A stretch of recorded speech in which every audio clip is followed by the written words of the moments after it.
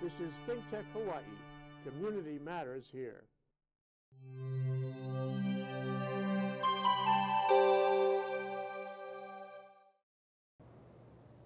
Aloha and welcome to Business in Hawaii with Reg Baker. We broadcast live from the ThinkTech studios in downtown Honolulu. We have some very sophisticated technology and technicians that are helping us broadcast today. We are a show that focuses on positive stories, success stories of individuals and companies in Hawaii, and we learn a little bit about them and their secrets to success. Before we get into that, I just wanted to mention that last week I was not able to host a show, but I was busy in Washington, D.C. at the SBA's Regulatory Fairness Board hearing, provided testimony and also participated in the board meetings.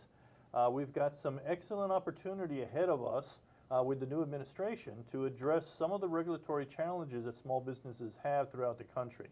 So far, we've got about 300 in the pipeline of changes that we want to make in order to make things better for the small business to thrive and be profitable. If anybody has any suggestions for more regulatory change, please let me know. And you can email me at reg@regbaker.com, and I'll reach out and we'll get something going. Now, without any further ado, I'd like to introduce Dennis Wong, who's the Senior Vice President of Hawaii National Bank. He is here for, I think, the third time. Yes. So welcome back. Thank you, Reg. And we've got Leah Hunt-Young, who is the President of Goldwings Supply, who's been a company in Hawaii for many years. And she's going to give us a little bit of history on that. And I guess we've got a history with Dennis as well. So you guys have worked together for a while, correct? Yes, we have for quite some time. Yep, before myself, my dad. Right. Yes. And so Dennis, you worked with Leah's father for a while? Yes, Frank Young, dating back to about the mid-1980s, so over 30 years. Wow. It's Very nice to have fortunate. that kind of relationship. Very blessed, and it's very unique. And I guess you've been able to see him pass the torch on to Leah, and Leah, and you picked it up and you're running with it now. Yeah, I mean, you make it sound so easy. In fact, this is just part one. Part two is going to be next week when I add on to your 300 that you just. Oh, okay. Well, look forward to that. Yeah, you know, I mean, my dad laid the foundation for the business, and that was a number of years ago, and he had a very specific set of skills in aviation mechanics. And when he came back home to Hawaii from San Francisco, he started a parts business and specializing in aircraft parts. And then we moved over to lighting, and then we expanded into renewables. Lighting in an airport environment, or? Correct. Yep. So lighting, anything that goes on an airfield. So that includes the taxiway, runways, signs, navigational aids such as windsocks, PAPI devices. So everything that goes on an airfield that's FAA approved. Dennis has seen some of the projects that we've worked on in the past, which includes you know, the traditional lighting that you see out on an airport, in addition to some more innovative solutions that we've provided for our military bases as well. So that's and it's amazing. I don't know how many we have, but I would imagine there's quite a number of airfields in Hawaii. Some we are knowledgeable about, we can see every day, and others we may not.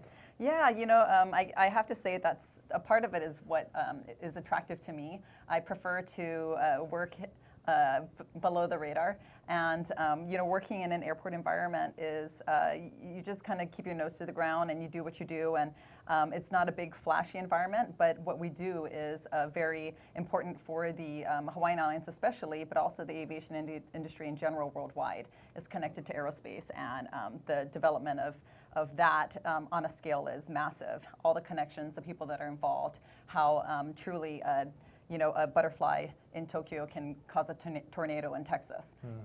Yeah. Well, and just think for a moment, you know, not that it would ever happen, but what would happen if we didn't have aviation anymore and there was no more lights on the runways? I mean, everything would just grind to a complete halt. Right. And you know what is interesting is that I actually was in Los Angeles during 9/11, and I was on one of the first flights to get back to Honolulu. And the only reason why I was allowed on that flight was because I had an FAA designated badge. But I tell you, it was the most eeriest thing going through Los Angeles, and it was completely blackout. It was a blackout, and there were only 7 people on that flight coming in. Wow. And then Hawaii actually had a moratorium for quite an extended amount of time, more than the mainland U.S. I think we were down, even our tour helicopters were down for about 7 days thereafter. Wow. So You could hear a pin drop, which is unusual. A significant hit on the economy when that happened. That, and it was just eerie and unusual, and something I'll never forget. I have so much respect for, flight and the maintenance of flight. It's, yeah. And you don't really miss stunning. something until it's gone, and I guess it's significant when it's not there. Yeah, it is. I mean, I think it's something that is addressed at Verge Hawaii every year too. The leadership and state get together and talk about the importance of aviation and the connection of fuel and all that impact that it has in the state and also environment. Now, we could probably talk about aviation in Hawaii and the world for that matter for quite a while, but let's loop back a little bit back to the business.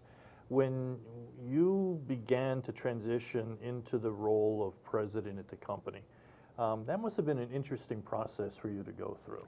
You know what it was, and it was a process that took a number of years because I am my father's daughter first, and so there's a whole set of other challenges that come with that, and being in the aviation industry as well. So it's a very male-dominated industry. Absolutely. And I also work with a lot of military officials as well. So I had to find my way through these sorts of dynamics.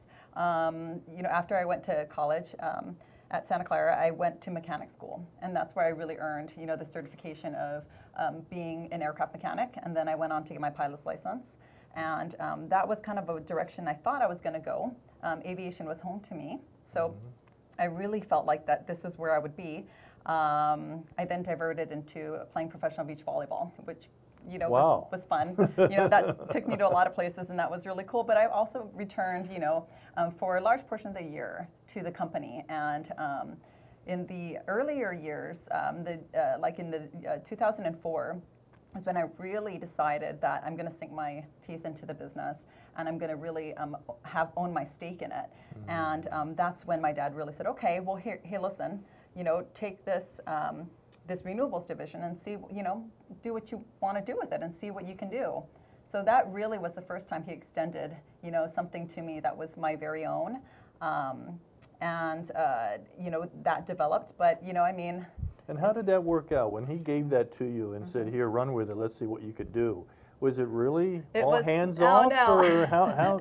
It was like, run with, oh, never mind. Oh, but I can do, or but you can do. But, so I mean, there was a lot of patience for both sides, because, you have the second generation coming in, but, truly you have to respect the foundation of the first generation, what they did, but also mind your long game, which includes the evolution of your marketplace, your audience, which in our marketplace, it was, the FAA regulations.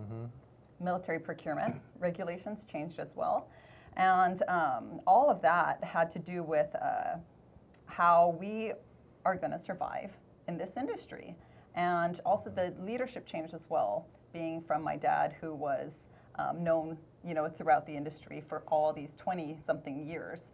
And it must have been hard for some people to, say, well, wait a minute, I'm supposed to go to Leah now, not the dad. Yeah, so it took a while. It did, but I have to say that my dad was, he had the foresight, first of all, to set us up as a women-owned small business, which is amazing, because in the 80s, that wasn't really the cool thing to do, So he did it in an industry that was male-dominated, and he had the foresight to at least set it up that way. I was one of my only sisters that decided to pursue it. And it was a very natural fit for me. I really enjoy my clients, the industry, and the passing of the baton was at a good time too, because his strengths, were different from mine. My strengths, So I mean, when your company evolves, you have to look at how does the personnel, what are the strengths of the personnel, and what are the challenges of now that personnel in this industry. And I think for us, the fact that I did go to aircraft mechanic school, that I could actually help our customers, because some of us, we still do like a Napa parts store for aircraft. So I still am able to help the customers in that way. But well, you can talk the lingo. You know what they're talking about. I mean, that's got to give you some credibility. Well, in aviation, it has to, because it's not an easy invitation to the industry, and you really have to earn your keep. And so I truly respected what my dad did, and yet I had this fire in me where, I wanted that the innovation, the entrepreneur in me, where I was like, you know, I want to do more with this, and I can see us doing more with this. And when we partnered with some of the greatest companies, because aviation is the gold bar, you know, within all the industries, we deal with a lot of cutting edge innovation solutions and manufacturing, and so being able to cross that over into other industries was fun for me to do. Well, and we talked a little bit earlier. You've got some experience with the University of Hawaii too, and they have a Yes. little component over there that kind of helps with mentioning. that? Yes, yeah, thank you for mentioning, because that actually was an integral part during the transition. I'm actually the membership chair of the University of Hawaii Family Business Center.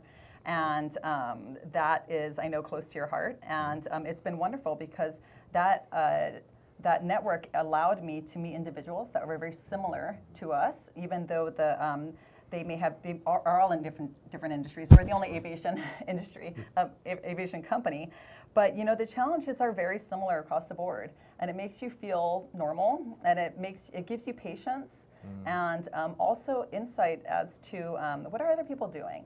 You know, you don't have to invent the wheel when you're in a environment like that. And you don't have to make the same mistakes. I mean, if people can share what they did wrong, that may be better ways of approaching it, you can learn from that and save a little heartache. Yes, tremendously. And the resources that I had utilizing those connections were very vital to us at the time of our transition as well. That really helped us. Right.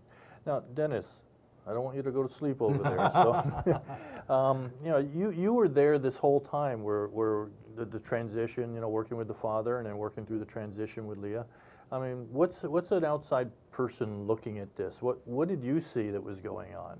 My perspective is I saw the founder who loved this business and loved this craft and the customers, yet having to transition and wanting a successful transition to his daughter, and having them come together with different thoughts, different skills, and having to work together as a family. I saw, on the other hand, Leah coming in with the background, the knowledge, the training. It was a perfect fit. It wasn't like trying to take somebody to succeed a business, but actually having somebody come in with the love and passion for this type of business and wanting to take over and build more for the next generation. I thought the combination matched very well, and both wanted the same thing to succeed. Well, and they wanted the legacy to continue. Yes. You know, and that's a common goal, that they could work together to make sure that it happens. But it takes a special guy, not, you know, a special person to have the confidence to be able to pass the baton on to the next generation. You know, Both. And having somebody with the background to succeed in that, to not trying to fit a square peg in a round hole. That's what I'm saying. True, yeah. Yep. Well, we're going to have to go on a short break. And when we come back, what I want to do is take a little bit of time and explore what your vision for the company is going forward. So this is Business in Hawaii with Reg Baker. We're here today talking with Leah Hunt-Young of she's the president of Goldwings Supply, and with Dennis Wong, who's a senior VP over at Hawaii National Bank. We're going to continue this conversation in about 60 seconds.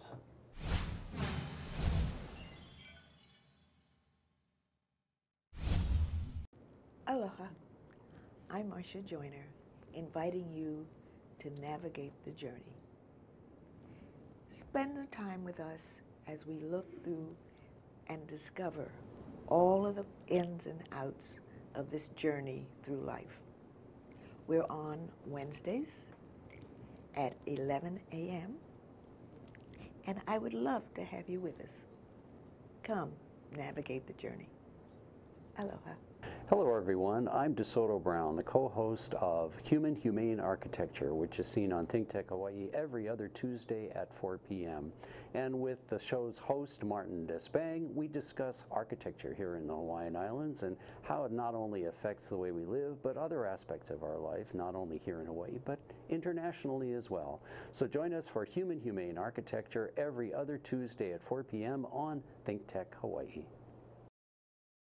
Aloha, welcome to Hawaii. This is Prince Dykes, your host of the Prince of Investing, coming to you guys each and every Tuesday at 11 a.m. right here on ThinkTech Hawaii. Don't forget to come by and check out some of the great information on stocks, investings, your money, all the other great stuff, and I'll be your host. See you Tuesday.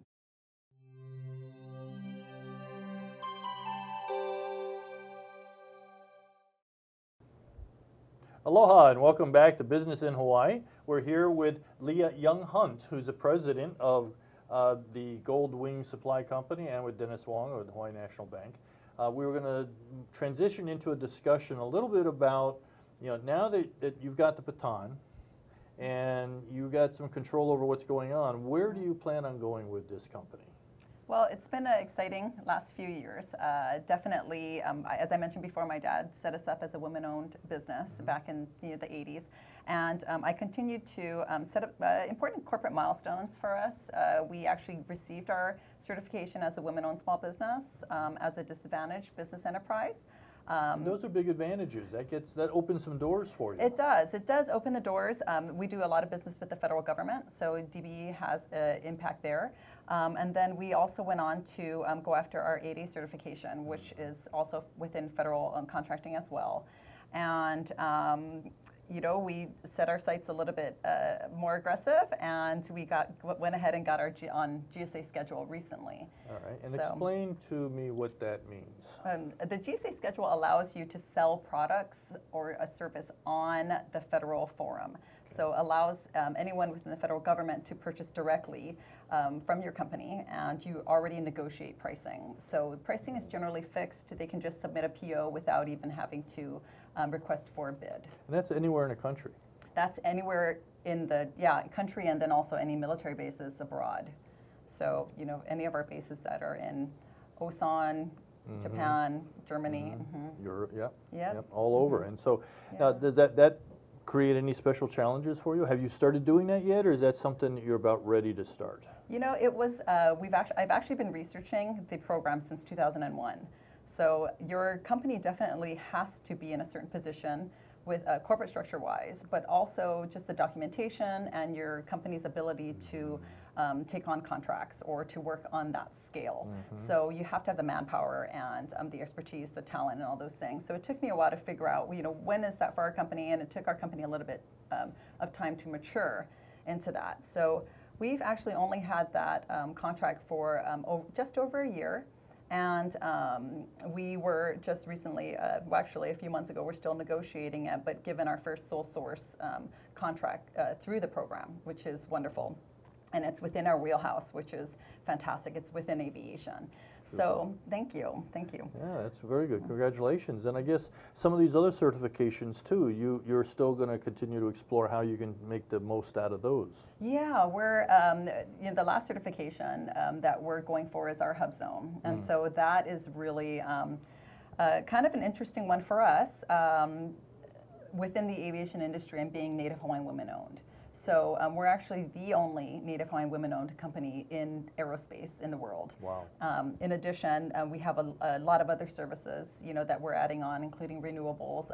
And we actually morphed into a technical solutions company where we truly go after hard to get, kind of the ungettable gets. And people come to us with really, really interesting challenges. So it's really fun. Well, one of the real interesting things that I learned from talking with you is that you invented a word, or almost like an industry. Can you explain a little bit about that? Yeah, I did. That's really fun.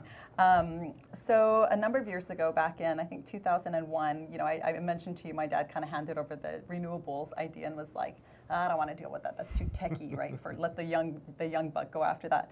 So we worked with a manufacturer that at the time was a pretty small manufacturer out of Canada, and they were creating standalone, self-contained solar devices. And if you look around, they're on our U.S. Coast Guard buoys. We actually helped bridge that connection with aviation for them. And in 2007, we actually did the world's largest solar remote-controlled airfield over at Pacific Missile Range on Kauai. So that was really super cool for me. I mean, if you can imagine, actually proposing the solution and demonstrating the technology and going up and training, and it was really fantastic. And actually, Hawaii National Bank was with us the entire time. So that was our first really big award. And you know, for me, it was the feather in my cap. I think, you know, I needed. And what was that word you created? Oh yeah, so that word was solarcology. So Solarcology. yeah, and that word actually, I just trademarked that or registered that word a few years ago, and that had to do with how we pitch solutions to our clients. So whenever we pitch a solution to our client, we always talk about the educational process. So we would always talk about why our particular solar-powered product was essential and why the components were essential, etc. So it was just natural for me that I should create the word for it. So solarcology means a self-contained, standalone, solar-powered device that has a battery and smart technology. So in itself, it's pretty simple. It's basically a tiny microgrid. Yeah. Wow. That definitely sounds high tech to me. And Dennis, like Leah mentioned, you've been there, you've been working with them, and I guess as this business grows and expands and gets bigger and starts getting these contracts and have to deliver the product, Hawaii National Bank is there to support and help with that, right? Yes, it's great because Hawaii National Bank is an SBA preferred lender, so we actually can approve loans in behalf of the SBA. In addition, you know, we have other products that we deal with the USDA, and we actually customize or tailor-make our products to the certain project, job, or circumstance they're in. So they just come to us with what they're looking for, and we will design something that'll fit them. Good, you know, and that's what's nice about dealing with a bank that focuses on that segment of the market that's a little bit, they're nimble, they're quick, you have to be responsive, because to be a small business and be successful, you got to be able to be quick and be able to pivot and take advantage of opportunities. Relationship has got to be there, and you have to be updated and, you know, to communicate with each other. Right. Where do you see the future for your company, for you and your company? Well, it's like I said, it's been pretty exciting these last few months, in particular, last couple of weeks actually, and we are getting a lot of interest in partnerships, and that's kind of coming out of a few different places within the aerospace industry, within even the defense side as well. So we're really exploring, you know, what is our, and really hunkering down, because the last few years we've really focused on achieving these corporate milestones, that we want to take a breath and just go, okay, who are we? What do we want to do? This is the scope of opportunities, which is wider than I thought it was really going to be, which is exciting. It could be wider, and it could also be deeper. I mean, this Both, could right. catapult you right up into a whole different level. So I've heard, yeah. So I've heard, because it's interesting. You know, when I went to that conference last week, hearing that, you know, a company is very similar to us. Now, you know, fast forward, you know, 10 years, 15 years, and it's quite amazing. And you know, I mean, it always sounds so like, oh, that's so sexy. It's such a buzzword. It's so warm and fuzzy. But you know, for me, I truly feel like, you know, we're connected. My workers are connected. We're connected to the industry. We have to have both a short and a long game, and that's really important to me. Not internally, but where we sit in the marketplace. And that's changed really quickly over the past few years. So we kind of want to take our time.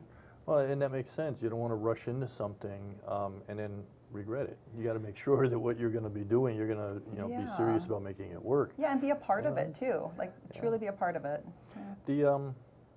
This didn't happen by accident. This took a lot of planning, a lot of strategy, and a lot of hard work by not only you but your entire team to get you to where you're at today. You know, as far as sharing any knowledge to people that are out there and they're maybe looking forward to having something like what you've done. I mean, this is a real success story for Hawaii. But there's a lot of people out there that want to try and replicate or do something similar, you know, in their own industry. What do you recommend for them? I mean, how should they approach this? Well, I think you can never overlook bridging connections. And it sounds very simple and it sounds very vanilla.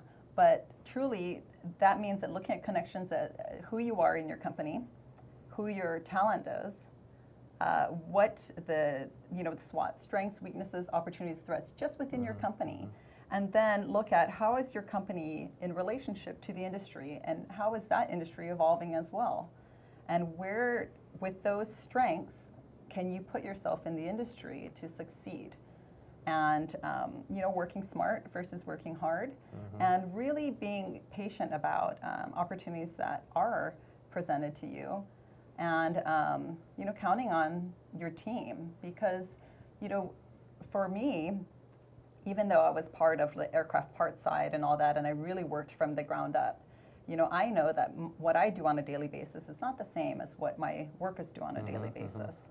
And we have to maximize that efficiency, sometimes just in front of us, all the time with one another, and then also, be able to present solutions to the customer, gathering that information, posing questions, because a lot of times the customer may think they know what they want. Exactly. And we have to say, well, what about this? Or what if you did that? Or what's next on your, and try Show to them the bridge those options. connections Yeah. for them. And for us, it's interesting. We sit in a very unique place in the industry because we are connected with airport operator, the operating staff, in addition to engineering and the electricians.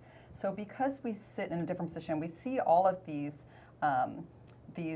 little industries within their organization operating, we are able to bridge connections for them and say, So well, they're like little silos out there, and you have to provide the bridge to connect them. right. And that's one thing that I can say that we do really well is we connect the communication between them, and then we also do that with other airports. So oftentimes we're giving a workshop, and we've got Wheeler talking with Pacific Missile Range, and we've got them talking to K-Bay and Anderson Air Force Base even. So lots of sharing of information and expertise, which is the networking that we're talking about. Bridging connections on all different levels. It's fascinating, and I think we probably have enough to talk about for another entire show on some of this. But Dennis, we've got about 30 seconds left. Any final thoughts about what Hawaii National Bank does to help support small businesses and make Leah successful? Well, what attracted me to the bank originally at Hawaii National Bank was its involvement with the small to mid-sized business.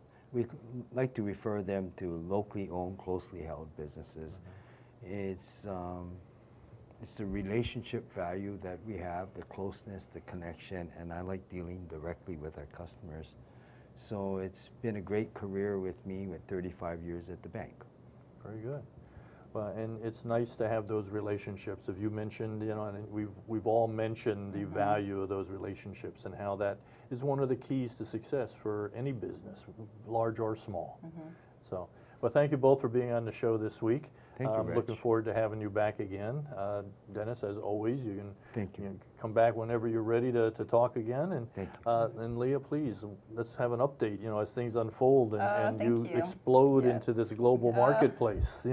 We'd like to hear all about it. Thank you so much. This is Reg Baker, Business in Hawaii. We broadcast live every Thursday from 2 to 2:30, and we highlight individuals and their companies in their successes of doing business here in Hawaii. It is challenging, but there are people who can make it work. Until next week, aloha.